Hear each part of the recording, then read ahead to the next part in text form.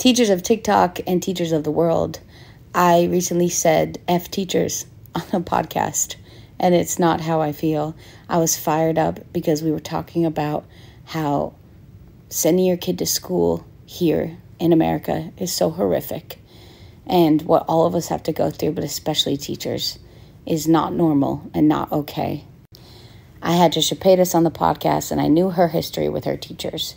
And I knew my husband's history with his teachers, and I was bullied by some teachers. So in that moment, I got angry and said, F teachers, F those specific human beings back in the day. But I did not mean that to all teachers. I love teachers. I fight for teachers. I think they have the hardest job, and they're the most underpaid. They're the most unappreciated when they literally raise all of us. I don't want to make excuses. I'm just so sorry. I'm so sorry to any teachers who I made feel bad. And I will remind myself that my words definitely could have a consequence. And I will be more careful. Love you all so much. I'm so sorry again. Thank you all for helping me.